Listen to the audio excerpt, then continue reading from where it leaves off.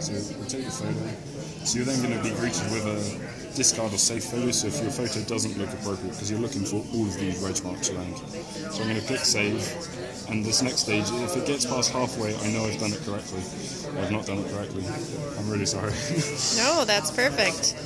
Everybody has those times where they're like, well, why didn't this work? Yeah, so we've given two options to show what possibly could have gone wrong. So we've gone one that's meant to happen and one that shows you what's probably gone wrong, really. Okay. So here, when we take the image, we need all of the mat and the registration marks within our image. With as little shadow as possible, really. Just so that nothing's mixed up.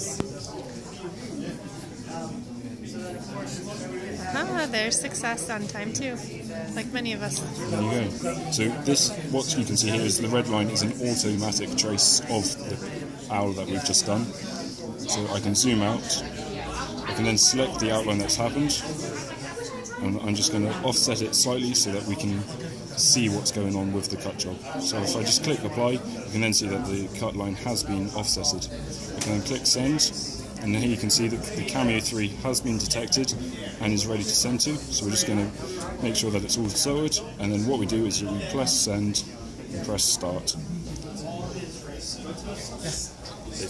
And if there was a mat and if there was paper, then the next step here is it would start.